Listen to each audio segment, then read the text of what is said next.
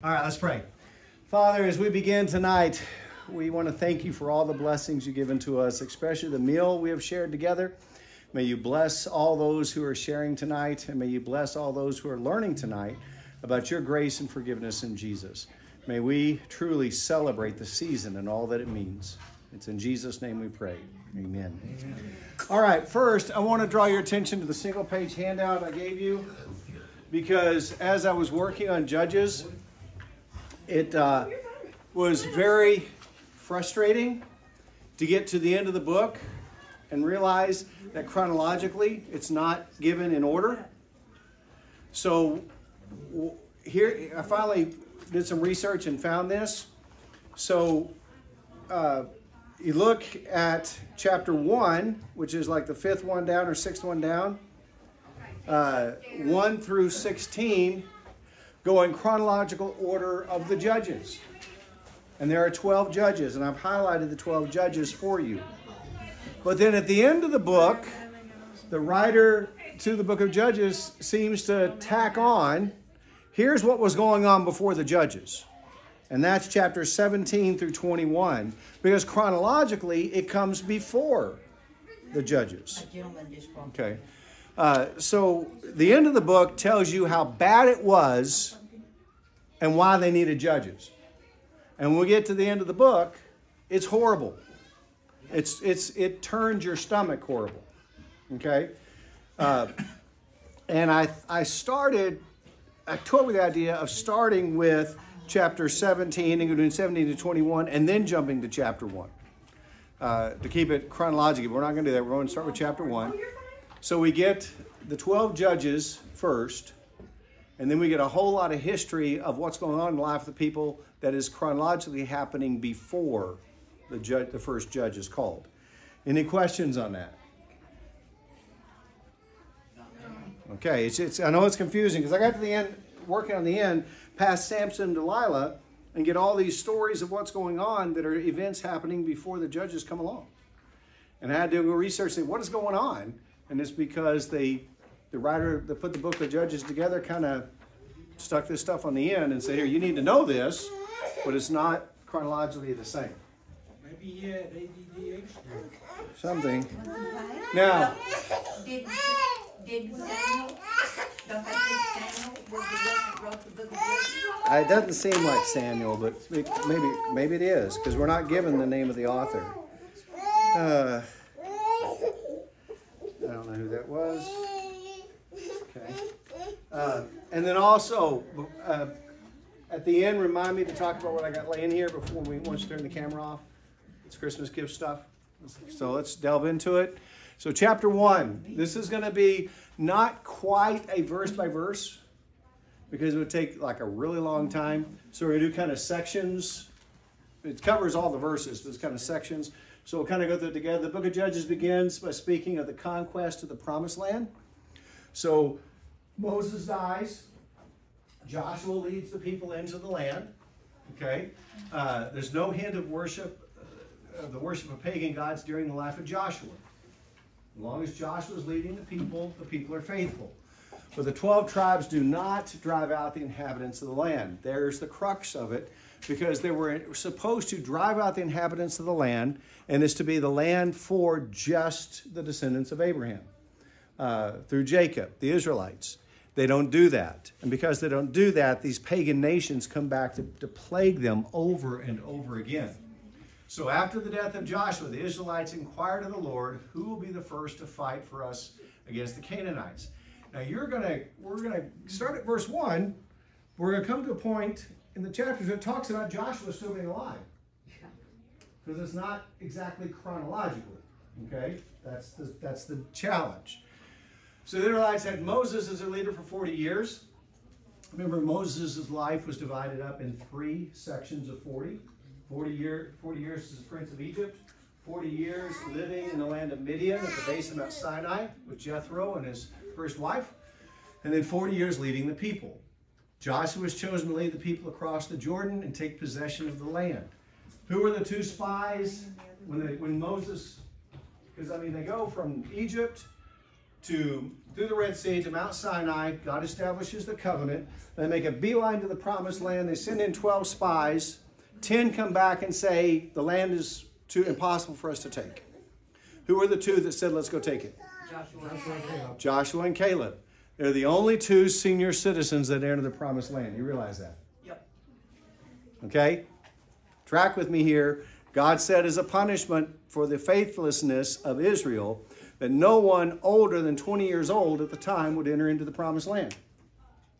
So in the 40 years of wandering, because it wouldn't enter in, everyone that was older than 20 years old died in the wilderness, except Joshua and Caleb.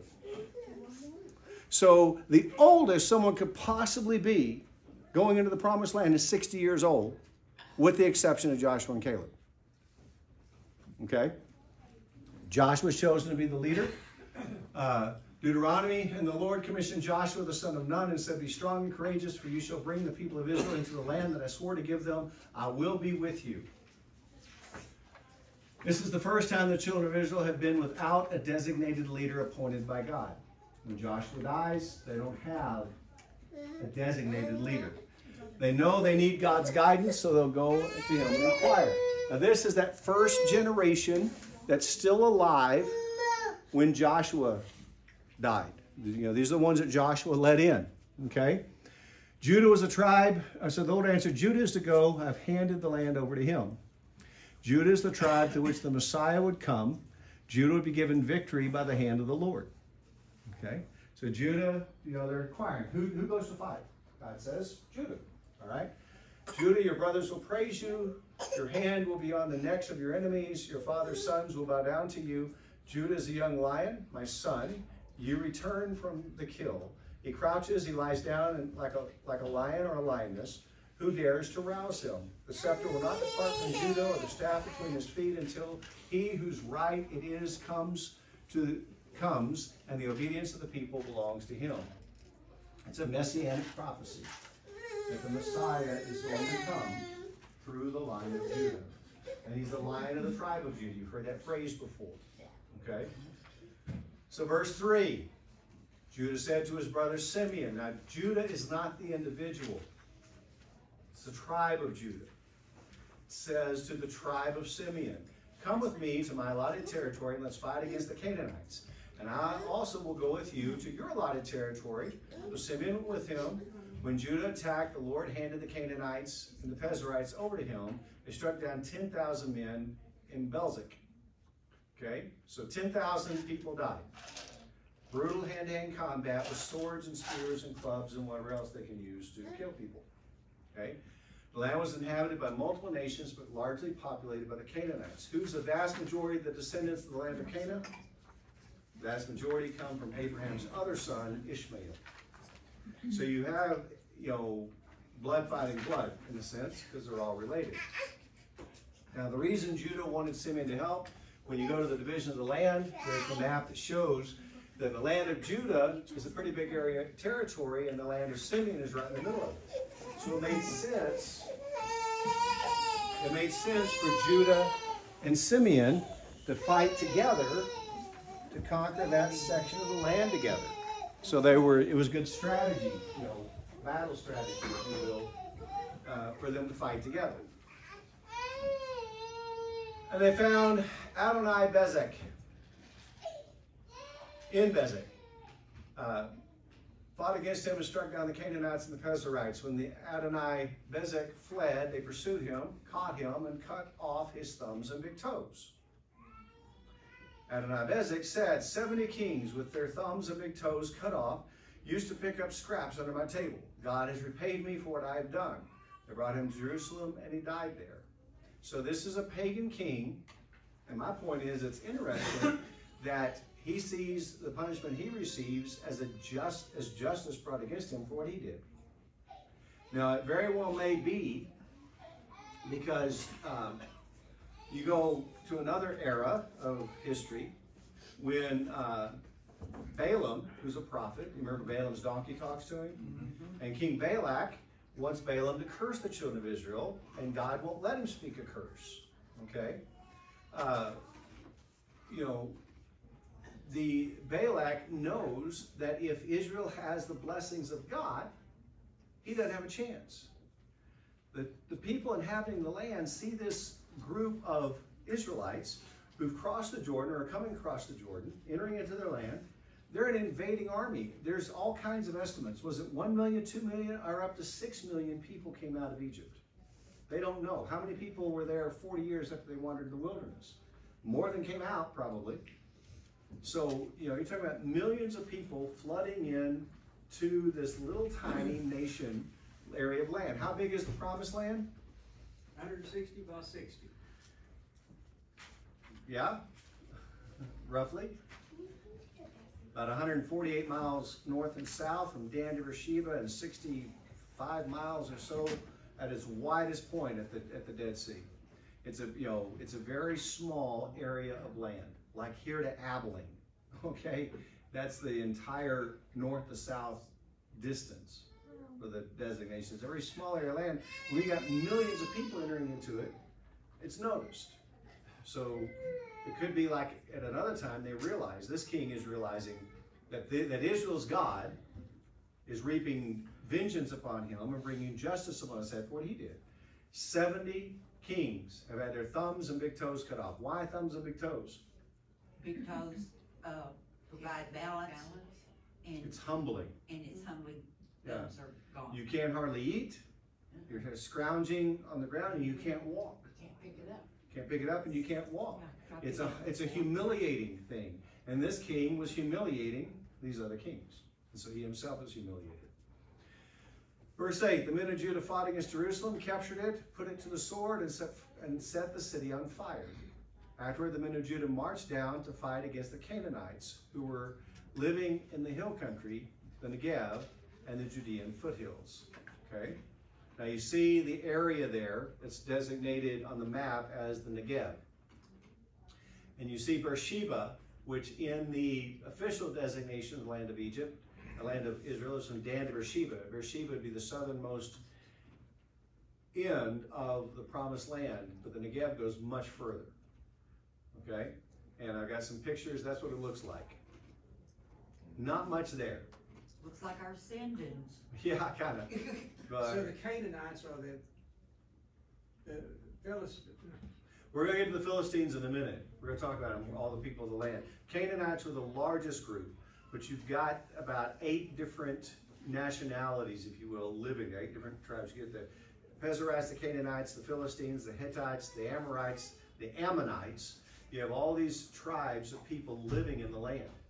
Now, it's interesting that here they fight against Jerusalem and they burn it, but they don't make that a major city yet. Okay? When does Jerusalem become the capital of Israel? Under King David. It's not until David. So you got the judges, then you have Samuel the prophet, and you have Saul as king, and then you have David becomes king, and then Jerusalem becomes the capital. But so it's a while before Jerusalem becomes the capital. Judah also marched against the Canaanites who were living in Hebron. Hebron was formerly named Kiriath Arba, I guess I say it. They struck down Sheshai, and Hyman, and Talmai. I say these words. So Sheshai, one of the sons of Anak, perhaps an old Hebronite clan name. These show back up later. And it shows Hyman, one of the names given to those of the 3 children of the children of Anak, and Talmai, a clan, possibly the Armenian origin, generally reputed to be of gigantic height. Okay, resident in Hebron at the time of the Hebrew conquest and driven out by Caleb. Who were the giants? The Philistines. The Philistines. Yeah. So you're getting these intermingling. Okay, so you got the Dead Sea. These were evidently those whom the 12 spies called giants. Goliath would have come from this clan. Over here, Gaza. What's in the news today? The Gaza Strip, where they're fighting. Same region. Goes along the coastline here. The Philistines were primarily fishermen. They lived off the ocean. And they were giants, and it's in this region here. There's mountains in here. So this is the valley and the plains leading to the water. Then you have the mountains, and then come down over here to the plains again to the Dead Sea. I have a topographical map in a minute that I'll show you. It shows you the mountain regions, but you have these people all through the land. Okay. Now, from there they marched against the residents of Debir. Debir was formerly named Kiriath Sepher. I always say these names. And Caleb said, whoever attacks and captures Kiriath Sepher, I will give my daughter, Asha, to him as a wife. So Othniel, son of Kenaz, Caleb's youngest brother, captured him. And Caleb gave his daughter, Aksha, to him as wife. Othniel is the first judge. Okay? So, Caleb was a man of great courage who boldly followed God's command and trusted him. If you remember, I did a sermon and highlighted Caleb a while back, several months ago, and I made a point that Caleb is one of the oldest men, and when they cross into the promised land, he asks and requests of Joshua to go and fight against the toughest region, against the mightiest people. He takes the hardest battle as his own. He has that much faith, that much courage. You know, he trusts in God. And he's seeking to challenge the men of Judah to do the same. So his nephew, Othniel, becomes the first judge. What's interesting here, well, back up to Joshua quick. I'm still as strong today as I was on the day Moses sent me. As my strength was then, so my strength is now. For war and for going out and coming in. Now then, give me this hill country about which the Lord spoke on that day. For you heard on that day that Anakim was there, with great fortified cities. Perhaps the Lord will be with me, and I will drive them out just as the Lord has spoken. So he actually requests the toughest battle. When she arrived, this is Othniel's wife, she persuaded Othniel to ask her father for a field. She got off her donkey. Caleb asked her, what do you want? She answered him, please give me a blessing. Since you have given me land in the Negev, give me springs also. So Caleb gave her both the upper and lower springs. So what's interesting, and the reason I made the note there, is that normally daughters do not receive an inheritance. It only goes to the sons. And Caleb gives his daughter land with springs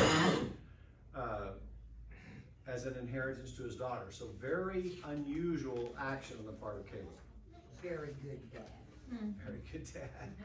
And of course, having the water was the key there. Okay. Was there a class in seminary that you missed out on how to pronounce these names? Yeah. I'm just asking because Well, I can't pronounce them either. So it's they don't teach you that. I could go phonetically do it. That's the actual text. Actually, we get an Israeli guy in here, he probably set us straight on something. Probably so. More than likely. So when she arrived, she put that. Okay. The descendants of the Kenite, Moses' father-in-law, had gone up with the men of Judah from the city of Palms, to the wilderness of Judea, which was in the Negev of Arid. And they went to live among the people. So Moses' father-in-law Jethro, also known as Ruel, was the priest of Midian and a Kenite. So Moses' descendants, Moses' family by marriage, are with them. Now remember, I have told y'all, when they came out of Egypt, where did Moses get his second wife? From Egypt. Well, not from Egypt. She came out of Egypt. But she was from Cush. She was from modern day Ethiopia. She was a black woman because when Pharaoh let the slaves go, all the slaves left. So while all the Israelites came out of Egypt, the other nationalities that were slaves came out with them. And you had these other nationalities traveling the wilderness. Now, some of them probably said, hey, I'm going home, and took off. But some of them stayed with Moses and the Israelites. And Moses eventually marries a woman who's not a descendant of Jacob and is a black woman from Ethiopia who's with the Israelites wandering in the wilderness. And so it shouldn't surprise us that when they come out and they go to Mount Sinai, and God does all that God does at Mount Sinai, that Jethro Zipporah, Moses' first wife, Zipporah, her father and other family tag along because they've been worshiping the God of Mount Sinai, and now the God of Mount Sinai has all of his people here, so they stay with him. So you get a reference here that Moses' in-law family is also still with the Israelites. Now you also see on there Jericho OT, Jericho NT. That's because Jericho OT, Old Testament, is the Jericho that Joshua destroyed. The walls came down. Yeah. The New Testament Jericho, Herod the Great built as a summer residence, basically, as another palace. And you see where Jerusalem's at. So he would go from Jerusalem to Jericho, had another palace there. It's called the City of Palms because of all the springs and the lush vegetation that's there. And so the New Testament Jericho was not built exactly where the Old Testament Jericho was. Now, one of the things that archaeology has discovered is and I think I've got it on here, somewhere in here, the tell. And in archaeological terms, the tell is the mound where Jericho's set, where they've excavated an archaeological stuff. The tell of Jericho, I think, if I remember right, it's about 50 feet high. So it was built way up high on a hill. And Jericho was a very defendable city when Joshua and the Israelites marched around it. What's interesting is if you attack a city and breach the walls, which way do the walls fall? In upon the city. Right? Collapse in upon the city. Archaeology has proven the walls of Jericho fell outward. God went poof, and all the walls fell outward. In that so they could go in, it was a lot easier for them to go. Well, it didn't matter. The point was that if the army is pressing against the walls and is going to breach the walls would finally crumble and cave into the city from the opposing army coming against it. I know, but they marched around. And blew the trumpets, and God had the walls fall down. And the walls came down, which made it a lot easier for them to totally breach. Yes, and that's my point. But the point is that archaeology has proven that they fell outward, which is not a normal thing. It's a miraculous thing. It's a God thing that they fell outward. And God caused all the whole walls just to fall outward, which makes no sense other than it's a miracle. It made perfect sense to God. Absolutely. Absolutely. Judah went with his brother Simeon, struck the Canaanites who were living in Zepheth, and completely destroyed the town. So they named the town Hormon. And you see, where's Hormon's down south, just bottom of the screen. So that's part of the region of Judah. Simeon's helping. Okay. And these are just, I'm trying to show you in the map what they're doing. They're going around and fighting in all these places and conquering the land step by step, if you will. Judah captured Gaza and its territory, Ashkelon and its territory, and Ekron and its territory. So you see Gaza is here. Ashkelon is here. And I don't think Ekron is on the map. I never did see it. Oh, it's over here. Okay. So, and Goliath was from Gath, remember? Okay.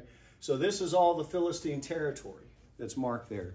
And so, because it was up against the ocean, or the Mediterranean Sea, they were common, for them to make the living off the sea and stuff. And that area is where the Philistines continue to live and continue to plague. Because they weren't driven out. They weren't driven out. Now there's the topographical map. Now it's all in Hebrew because it's the one I can find. There's a few, you've got Gaza at the very bottom, Ashkelon there. You can see those we're just talking about. But see, this is plains, and then it gets very high mountains, and then goes down the other side. So it's very rugged, mountainous territory in between the Mediterranean Sea and the Dead Sea. And we're going to get to, this passage here. The Lord is with Judah and enabled them to take possession of the hill country, but they could not drive out the people who were living in the plain because those people had iron chariots. Chariots don't work well in the mountains, but in the plains, it's a formidable weapon. So they could not drive them out there. Okay, which side of the mountain? We're talking about the plains down toward the ocean. Okay, That's the area where they weren't able to, they conquered some of the cities, but they couldn't drive them all out. Yeah. There was also some areas where the Lord had told them to fight in a certain direction, and he had them a victory, and one of the reasons was because of, the land was kind of somewhat marshy or something, I guess, or spring or something, it rained, so it made it soft, and so they couldn't use their chariots or foot But soldiers. that isn't in the book of Judges, though. That's in another place. Oh, that's another place? Oh, okay. Not in Judges. Judah gave Hebron to Caleb, just as Moses had promised, and Caleb drove out the 3 sons of Anak who lived there, the 3 sons that we talked about before. So we're going kind of circular in our thoughts, okay? The writer of Judges is repeating what has been said, but this time with finality. He talked about the 3 sons of Anak. Now he's talking about Caleb drove them out, okay? When the time of conquest is over, the land promised to Caleb was given to him. When this was stated before, it was during the time of conquest. So you have the writer repeating and telling us, now this part of it is final. Okay? Now, that was Simeon and Judah. Now we got Benjamin. At the same time, the Benjaminites did not drive out the Jebusites who were living in Jerusalem. The Jebusites have lived among the Benjaminites in Jerusalem to this day. So we're back to Jerusalem again. They battled, they burned it, but then they didn't settle it, and so these people come in. Now, 1 Samuel 17, and David ran and stood over the Philistine and took his sword and drew it out of its sheath and finished him and cut off his head with it. When the Philistines saw that their champion was dead, they fled. And the men of Israel and Judah rose up and shouted, and they pursued the Philistines as far as the valley, to the gates of Ekron. And the Philistine dead lay along the way to Sha'arim, even to Gath and Ekron. Then the sons of Israel returned from their close pursuit of the Philistines and plundered the camp. And David took the Philistine's head and brought it to Jerusalem, but he put his weapons in his tent. I put that in there for a reason. 1 Chronicles. Then David and all Israel went to Jerusalem, that is Jebus, or the Jebusites, okay, the Jebusites. The inhabitants of the land were there. And the inhabitants of Jebus said to David, you shall not enter here. Nevertheless, David took the mountain stronghold of Zion, that is the city of David. Now David had said, whoever is the first to kill a Jebusite shall be chief and commander. Joab, the son of Zeruiah, went up first, so he became chief. And David lived in the stronghold, therefore it is called the city of David.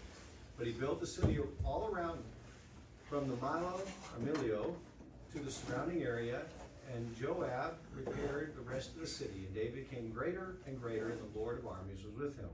So in 1 Chronicles 11, David finally conquers Jerusalem and takes it and makes it the capital of the Israelite people. That's not to 1 Chronicles 11. Here in 1 Samuel 17, David takes the head of Goliath to Jerusalem. And the Jebusites are there, and he taunts them with it. Okay, now here is the point. Why is Calvary called the place of the skull? Many have attempted to envision a skeletal face in the rock formations as the reason for the name. In all likelihood, David buried the head of Goliath on the hill outside Jerusalem as a message to the Jebusites who were living there that he was coming for them. And there is Golgotha, the place of the skull, and you go around and get all these pictures and look around. Yeah, you see some eyes and kind of a nose, and it kind of looks like a skeletal face. So they try to call it the place of the skull because of that. Why would they name it the place of the skull? What if that's where If David buried Goliath's head there, took the head there and taunted him with it, you know, the head of the champion, and buried it up there somewhere, it would be known as the place of the skull to the Jews, for sure. So more than likely, it was called the place of the skull because David took Goliath's head there and probably buried it there. Okay? And that's the thing. David is, what, a shepherd boy, right? He's a kid when he kills Goliath. He cuts off his head, killed Goliath with a sling, threw in a rock. Here's the tidbit for you. David went down to the river and got how many stones? 6 or 7, I think. 5, I believe. Oh, 5. Because when he went and fought Goliath, how many did he use? 3. No, One. one. Oh, yes, right. 1 shot, 1 kill. But Goliath had one brother and 3 sons. If I remember right. I think he had a brother and 3 sons. Because later they're killed in other battles with the Israelites. And David when he took on Goliath, he said, I'm ready to take on the whole clan. I'm ready to take on Goliath's brother and his children, if I have to. He took 5 stones because there are 5 of them. He went prepared with confidence that if he had to fight more than one giant, he was ready. He had enough ammo to do it. And he's a shepherd boy. So when he cuts off his head, he takes the head and makes a beeline for the city of Jerusalem. He's fighting the Philistines, but he goes and taunts the Jebusites. Why? Because he already has it in his heart that God is going to use him to take the city of Jerusalem. And it's not until, after, because you got in 1 Samuel, you got Samuel talking about David killing Goliath. Who's king? Saul's king. And you have all these years that Saul chases David after he grows up, because he's a boy right now. And after he grows up, David has his 600 men, and Saul chases him all over the place and tries to kill him, because Saul is jealous of him. Remember the taunt? Saul has killed his thousands, and David has killed his 10,000s.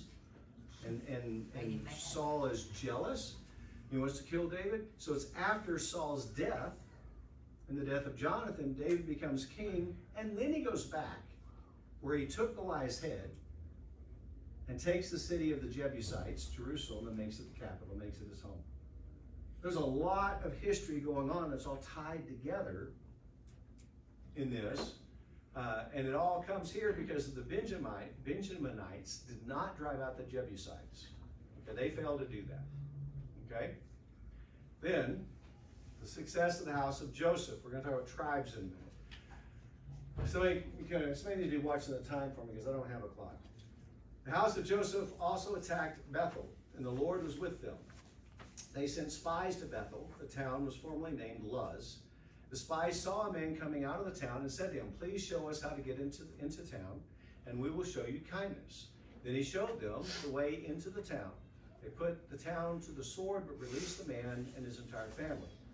Then the man went to the land of the Hittites, built a town, and named it Luz. That is its name still today. So not unlike Rahab the harlot in Jericho, hid the spies. And then the tribes, there were actually 13 tribes of Israel. It was not a tribe of Joseph. Who were Joseph's children? Manasseh and Ephraim. Ephraim. So, if you look on the map, you have West Manasseh, and there is an East Manasseh on the other side over there. It's not showing this map, it'll show on another map in a minute. Because part of the tribe of Manasseh told Moses, hey, we like this land. We'll come over and help you fight, but we want this land. Manasseh was a big tribe. Okay, so they divided themselves in half. Ephraim is in the middle there. Those are the 2 sons of Joseph. Okay, well, who's missing? Who's not up there? Probably not. Levi. Because they're a priest. They're a priest. They do not inherit land. They're given cities and pasture land for their animals, but they do not inherit regions of land because God took the tribe of Levi as his priests and said they will live off the offerings of the temple, the God's people. And so they're provided for by the offerings of the people. They do not inherit land. So there's 12 tribes of Israel are the 12 that inherit land, but there's a tribe of Levi that doesn't inherit land. So you take Levi out of the mix, you take Joseph out of the mix, and put in Joseph's 2 sons. Okay, so here you go. Sons of Jacob, Reuben, Simeon, Levi, Judah, Issachar, Zebulun, Dan, Naphtali, Gad, Asher, Benjamin, and Joseph. The tribes, they're the same, a little bit different. Reuben, Simeon, Judah, Issachar, Zebulun, Dan, Naphtali, Gad, Asher, Benjamin, then Ephraim and Manasseh. You take out Levi, take out Joseph, and add in Ephraim and Manasseh. Those are the 12 tribes that inherit land. Okay? Levi's not on that list because they didn't inherit land. Does that make sense?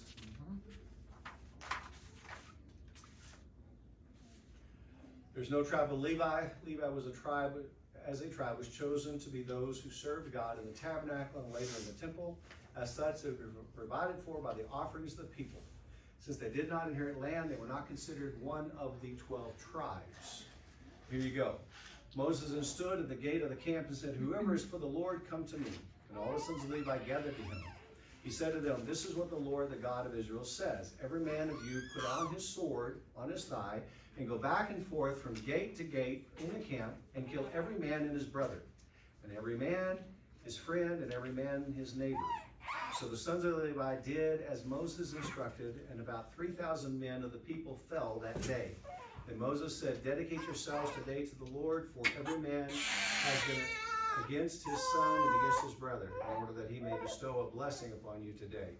It was because of Levi's faithfulness at this particular episode that God selected them and chose them to be his servants. The Levitical priests, the whole tribe of Levi, shall not have a portion or inheritance in it with Israel. They shall eat the Lord's offering by fire and his property. They shall not have an inheritance among their countrymen. The Lord is their inheritance, as he promised them. Now this shall be the priest's portion from the people, from those who offer a sacrifice, either an ox or a sheep. They shall give the priest the shoulder and 2 cheeks and the stomach. You shall give them the first fruits of your grain, your new wine, and your oil, and the first fleece of your sheep. For the Lord your God has chosen him and his sons from all your tribes to stand and serve in the name of the Lord always.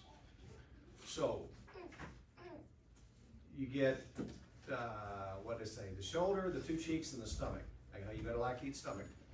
And the grain, and new wine, and oil, and the first shearing of your sheep. I guess not every year, because the first time a sheep is shorn, they get that wool. Okay. All right, so that's why Levi doesn't inherit land. Joshua 14, the sons of Joseph were the 2 tribes, Manasseh and Ephraim. They did not give a portion to the Levites in the land except cities to live in, with their pasture lands for their livestock and for their property. And the sons of Israel did exactly as the Lord commanded Moses, and they divided the land. So the house of Joseph received a double portion of blessing from God. Just as Joseph was the favored son of Jacob, God blessed Joseph and his descendants, and he blessed his descendants. So where all the sons of Jacob get 1 portion of land, Joseph, the favored son of Jacob, gets a double portion of land. Don't ask me why, it's the way God did it. If God wanted you to know, he would have told you. Yeah. All right, so back to Judges. At that time, Manasseh failed to take possession of Beth Shean and Tanakh and the surrounding villages, or the residents of Dor, Ibleam, and Megiddo, and their surrounding villages. The Canaanites were determined to stay in the land. So Manasseh doesn't purge the people out of the land, and as a result, Canaanites are going to continue to plague the people. Land of Manasseh, when Israel became stronger, they made the Canaanites serve as forced labor, but never drove them out completely. So you have a big region compared to some of the others from Manasseh. Evidently, and you see right at the very top of the screen where it's cut off, it says Manasseh again, that's the other side of the Jordan. They got a bunch of land. At the time, Ephraim failed to drive out the Canaanites who were living in Gezer. So the Canaanites have lived among them in Gezer. All right, so Ephraim, when you look at where Gezer is, right at the bottom of their land, right where it connects with Dan, they drive them out. So all the writer of the Judges is telling you over and over again is these pagan peoples are still in the land. Okay? Zebulun did not drive out the inhabitants of Kitron, or the inhabitants of Nahol. So the Canaanites lived among them and became subject to forced labor. Okay, so you have Zebulun, which is on the left, the purple. You know, you're hearing all of them say the same thing. Asher fell to drive out the inhabitants.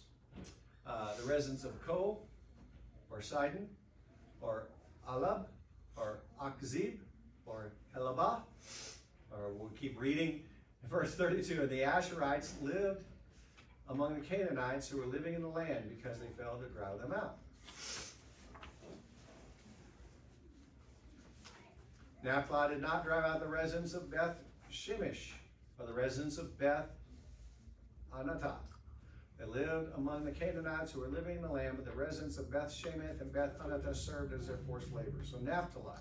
So we're just repeating ourselves. The Amorites forced the Danites into the hill country and didn't allow them to go down into the valley. So the Danites failed totally. Okay? And they began to suffer the consequences of leaving them in the land. The Amorites were determined to stay in Haris, Aijalon, Shalabin. When the house of Joseph got the upper hand, the Amorites were made to serve as forced labor. The territory of the Amorites extended from the Scorpion's Ascent, that is, from Selah upwards. And you see the red balloon thing at the top, Selah. Don't ask me exactly why they called it the Scorpion's Ascent. I don't know the answer to that, but it's there in the text. So all these, you've got, again, the division of the tribes, but all of that is filled with the Canaanite peoples. Now, why is that important? Because it shows that one, when you don't obey God, you're going to have a thorn in your side because you disobeyed. Yeah. So there's the map divided up again, pretty much the same. There you can see East Manasseh and West Manasseh, and Manasseh in the land. Gad is on the other side of the Jordan. Reuben's on the other side of the Jordan. Those were good lands, and they wanted those lands. And so those maps are not exactly the same because nobody can look back in history and get the exact boundary lines, if you will. We know generally where they're at. So now we start the Judges. So all that was introduction, just for you to see that they went in to conquer the land and they didn't do it. God is going to take They've care been of it. paying for it since. Yeah. So you got the 12 judges, and notice the 12 judges are regional. Nobody judges the whole nation. Okay? Samson, you see where he's at over in Philistia? Who's he dealing with? Philistines. Okay? Gideon up in the middle? Who's Gideon with? The Midianites. All right? You got these judges, and they each deal with their clan in a regional way. Okay? Nobody judges the whole nation. The nation is in chaos. The reason I printed these out like this is so you could actually, well, it's not very big, you can see at least have a picture of the maps. That's why what I printed out is a lot bigger than normally I would print. I'd usually do an outline form, but there's so many maps to show you this stuff. How are we doing on time? It's 7:14. 7:14. Good. All right. So now we're to chapter 2. Okay? Now the angel of the Lord went up from Gilgal to Bochum, and he said, I brought you up from Egypt and brought you into the land that I swore to give to your fathers. I said, I will never break my covenant with you, and you shall make no covenant with the inhabitants of the land, of this land. You shall break down their altars, but you have not obeyed my voice. What is this you have done? Now we're going to take a little hiatus here about the angel of the Lord. Okay? Bochum is possibly Bethel. Okay? Is that possible? It's actually the city of Bethel. Bethel is an extremely important location. Bethel was first mentioned in the Bible in connection with Abram, who built an altar to God there. From there, Abram went toward the hills east of Bethel and pitched his tent, with Bethel on the west and Ai on the east. There he built an altar to the Lord and called on the name of the Lord. After visiting Egypt, Abram returned to Bethel and offered a sacrifice to God. Historians think that Bochum is possibly Bethel. Whether they're right or not, I don't know, but they seem pretty sure. And Gilgal, you see where it's at in relation to Jericho. Now, the angel of the Lord, this is something that I think is important that we understand. It's the angel of Yahweh, okay? Melech, it just means messenger. Yahweh is the proper name for God, okay? So the word Yahweh is the proper name for God. It should be given in the Old Testament. Somebody needs to proofread my stuff. The name the Jews feared to speak lest they break the commandment. The messenger of Yahweh is not simply an angel, but much more. Now I want to, the word angel just means messenger. That's all what angel means. Now, I want to just real quick, Bobby tried to show you this, or talk about this in a sermon one time, I think. See, this is the word Yahweh. See the two dots there and the thing looks like a little T? Those are the vowels. The bigger letters are consonants, okay? The vowels are under the letter, okay? So when you take what looks like two little dots and a little T away, and you take the word Adonai, which means Lord in Hebrew. So like Psalm 110, the Lord said to my Lord. Yahweh said to Adonai is what it says in the Hebrew, you know, in Psalm 110. Yahweh, typically in your English Bibles, all capital letters, capital L-O-R-D, all caps, Yahweh. The Lord said to my Lord, Adonai, sit at my right hand, so I make your enemies a footstool for your feet. It's a messianic prophecy. Take away the vowels from Yahweh and insert the vowels from Adonai. You know what it creates? The word Jehovah. The word Jehovah does not appear in the Bible. It is not a biblical word. It's a personal name, right? No, it's a made-up name. The Jews were so scared of saying the name Yahweh, lest they break the commandment, you shall not take the name of the Lord your God in vain, that when they came to reading in the text, they would say, and said, and they point to the sky, and you knew to insert Yahweh because they wouldn't say it. Then they came up with this idea of exchanging vowel points so they could say Jehovah, so they wouldn't have to say Yahweh. It was a substitute for Yahweh. So all these people that talk about Jehovah's this and Jehovah that, doesn't even appear in the Bible. It's Yahweh. Jehovah is a made-up name because they were scared to say the name Yahweh. They feared God so much. That shows you how far they got away from the relationship with God, which is what he wanted. They were living in fear of God.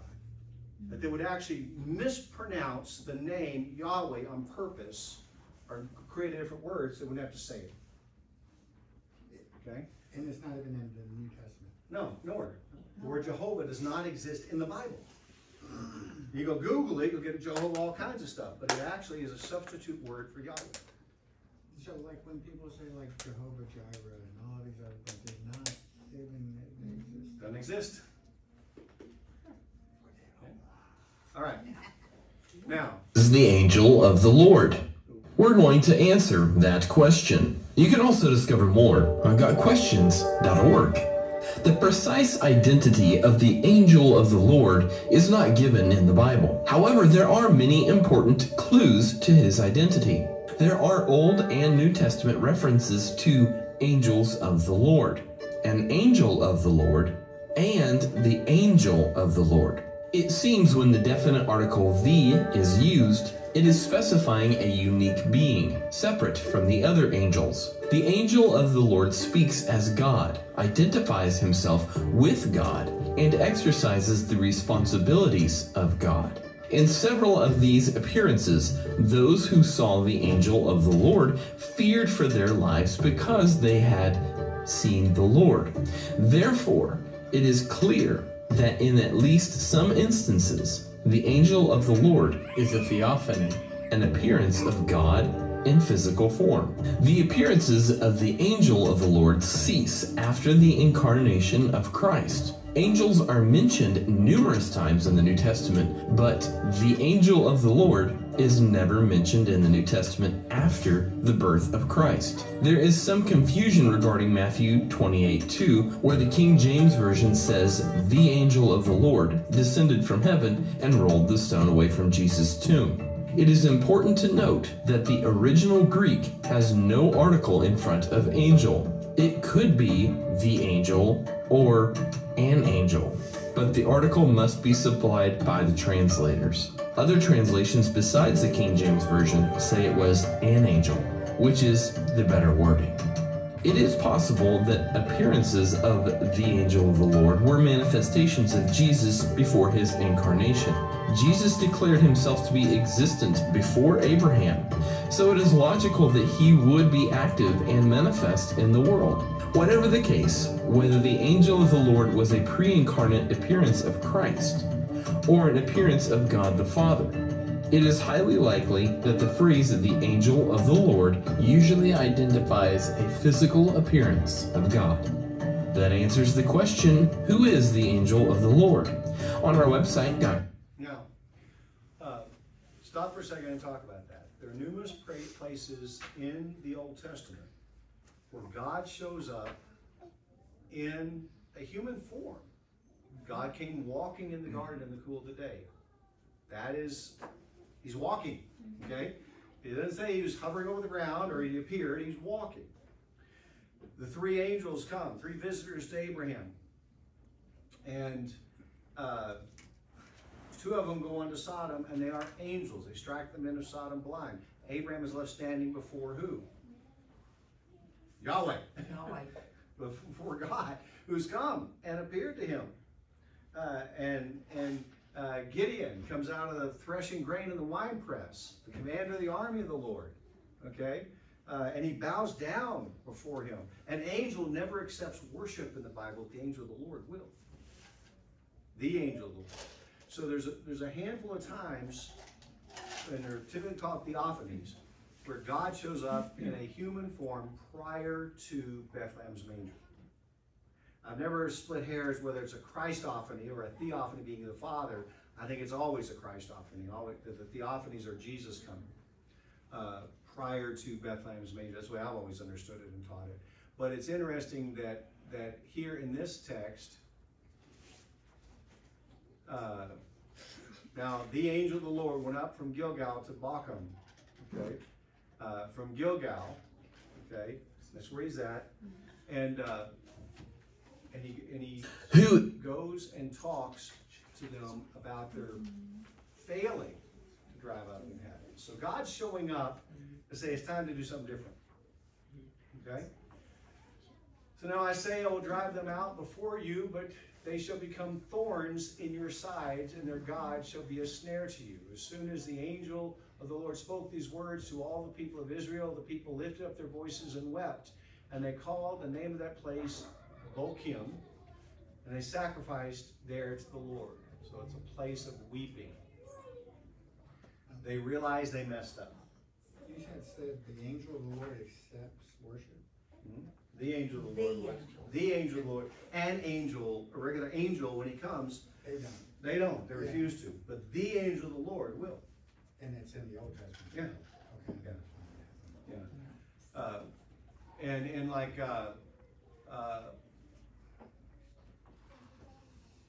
Samson's, Elkanah, his father, and his mother, the angel of the Lord appears to her out in the field. She goes and tells her husband, he prays God, please send back the guy that came to talk to my wife, because I need to confirm what he said. So she's out in the field again, he comes again. And she says, please stay here and go get my husband. She runs and gets her husband, brings him back, and they prepare a sacrifice, and he steps into the smoke, the fire, and ascends with the smoke, and they fall down and worship and say, we're going to die because we've seen God. Okay? I mean, they're terrified. Exodus. I will set your borders from the Red Sea to the Mediterranean Sea, and from the wilderness to the Euphrates River, for I will place the inhabitants of the land under your control. and you will drive them out ahead of you. You must not make a covenant with them or their gods. They must not remain in your land, or else they will make you sin against me. If you serve their gods, it will be a snare for you. So they were to drive them out. Numbers. Speak to the sons of Israel and say to them, when you cross the Jordan into the land of Canaan, you shall drive out all the inhabitants of the land from you, and destroy all their idolatrous sculptures, destroy all their cast metal images, and eliminate all their high places. And you shall take possession of the land and live in it. For I have given the land to you to possess it. Okay, now all of this, when he's talking about that from Numbers and In Exodus. It is all referring to after they have crossed into When they go into the Canaan land, and this is, they refuse to drive everyone out. they just stopped. They didn't. They didn't drive them out. God told them over and over again, drive them out. There'd be nobody in the land but the children of Israel. And they left them in the land. They wouldn't drive them out. They either couldn't at some places because they didn't do it God's way, or they refused to. Hey, these people we are slaves. We'll keep them here. Okay? And that's not what they were told to do. Right. They're told to annihilate them, wipe them Yeah. out. Oh, When Joshua dismissed the pretty people, harsh. the people of Israel went each to his inheritance to take possession of the land. And the people served the Lord all the days of Joshua and all the days of the elders who outlived Joshua, who had seen the great works that the Lord had done for Israel. And Joshua, the son of Nun, the servant of the Lord, died at the age of 110 years. Now that's chapter 2, verses 6 through 8. All through this, the first chapter, we've not heard about Joshua. Right. So chronologically, we're kind of flip-flopping. He's telling us that the people were faithful during that first generation. And all that generation were also gathered to their fathers. And there arose another generation after them who did not know the Lord or the work that he had done for Israel. Bless you. Thank you. So what's the problem? The faith has not been Or in it's the it. driver forgotten. And the faith they has did not been passed obey. down. The faith was probably not, according to that, they didn't pass it down like they should have. Explaining, you need to keep this because of this. Keep the commandments. Here's what God told us to do to drive the people out of the land. By this time, the land should have been driven out. Okay? And they're still trying to drive them out today. Yeah. So they did not. Now, I'm put here, do we see this today? What is the effect? Well, you always see it today, Okay. because our faith is not being handed down to the next Well, generation. Christianity is kind of I'm strange. shutting the door for a second because I want to tell you something. We're kind of The kids we have here in the church right now, the teenagers upstairs, they do not know the Christmas story. They do not know it's Jesus' birthday. They're being taught that tonight. They do not know what Easter is. When they were asked what Easter was, that's when Jesus died. They didn't know that Jesus rose from the dead. In the discussions last week, they didn't know Jesus rose from the dead. They are ignorant, in the proper sense of the word, of all biblical knowledge. So as you're interacting with these kids, help them understand. Because that's our challenge, because the faith has not been handed down. We have young people in our midst who know nothing of the Bible. The basic foundational things, they don't know. They don't know. The thing is, Christianity and Judaism have a parallel similarities in the fact that we fail in the areas that they did just as well. All right, so right here where it says the people of Israel did evil in the sight of the Lord and served the Baals, we're going to stop here because now we get into pagan worship. And we're going to start talking about the pagan worship. And I've got some pictures of the pagan gods, their idols that have been found from that era. Okay, these are their statues and stuff. So we're going to stop here. Now I'm going to turn the camera off for a second. I need to talk to y'all. We got about 2 minutes left.